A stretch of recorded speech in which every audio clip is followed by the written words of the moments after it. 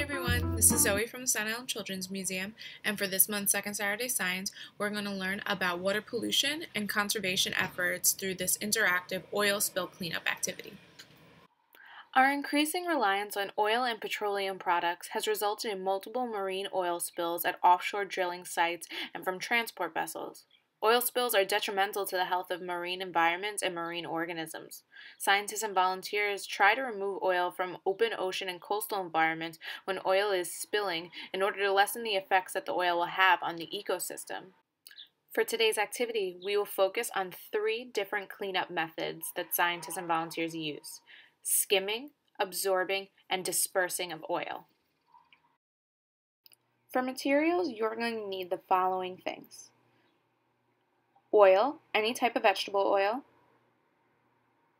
soap, I'm using Dawn dish soap, sponges, these are some old ones that I cut up, a mason jar, or any type of jar that you could scoop stuff into, cornstarch, a shallow tray or baking dish with water,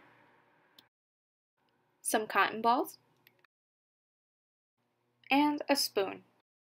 Let's begin experimenting with our 3 methods of cleanup. So what you're going to do is you're going to make sure you have your tray or bowl filled with water. I put a little bit of blue food coloring in to make it easier to see. And now you're going to take your vegetable oil and you're going to pour some of that vegetable oil into your bowl. Our bowl with water represents the ocean, and our vegetable oil represents the oil spill. You can see now the difference in the oil and the water, how it separates. Now we're going to try our first method, skimming. To begin skimming, you're going to take your spoon and your jar. Make sure you have your jar close by. During an oil spill, volunteers and scientists will take shovels or other types of scooping tools to scoop out the oil, just like we're doing right now with the spoon. So you want to very carefully try to get underneath the oil and pick it up and scoop it into the bowl. What you'll find is that the oil is very slick and it's not easy to capture it all. Our next method is absorbing. So we're going to try different ways to absorb the oil that is in our bowl.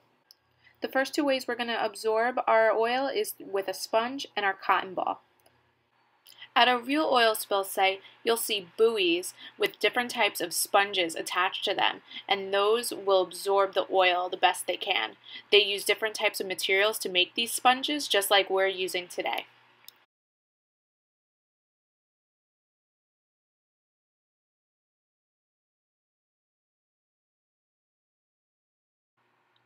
As you probably noticed, both the sponge and the cotton ball didn't absorb all the oil.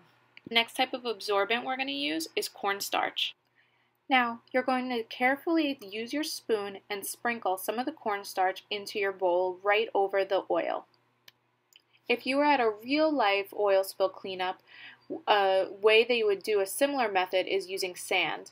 The sand would help absorb the oil, and they would use those same shovels when they're skimming to help scoop up the big piles of sand that are soaking up the oil.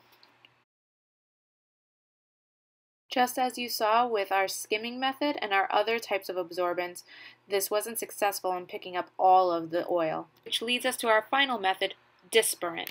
Our disperant is our soap, our liquid dish soap. They actually use Dawn dish soap out in real oil spills to help clean the animals when they're covered in oil. Now pay close attention to here. This is a really cool part. Watch as we drip the soap into the oil. What do you see happens? Isn't that cool? Let's watch it one more time. The disperant really helped break up the oil. So now, in combination with the other 2 methods, skimming and absorbent, we're able to easily pick up much more of the oil. And that concludes our experiment. Can you think of different methods to clean up oil spills? How effective were the methods we tried today? Why is it important to take care of our ocean? Tell us what you learned and answer some of our questions by following us on social media and sending us your pictures and answers. Thanks so much. Bye.